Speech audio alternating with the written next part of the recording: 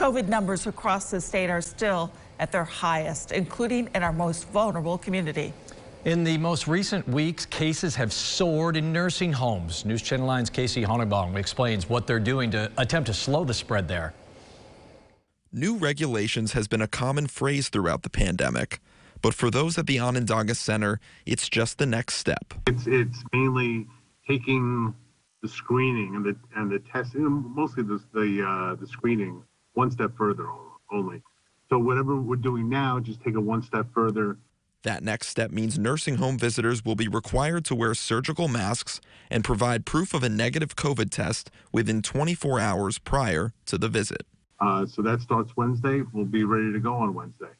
The governor said that she's making sure that we have kits, and we'll have the kits. While these requirements are new, Jacomowitz says the team at the Onondaga Center are well equipped to handle them. We have the clinical staff and other folks who are there to screen folks when they come in.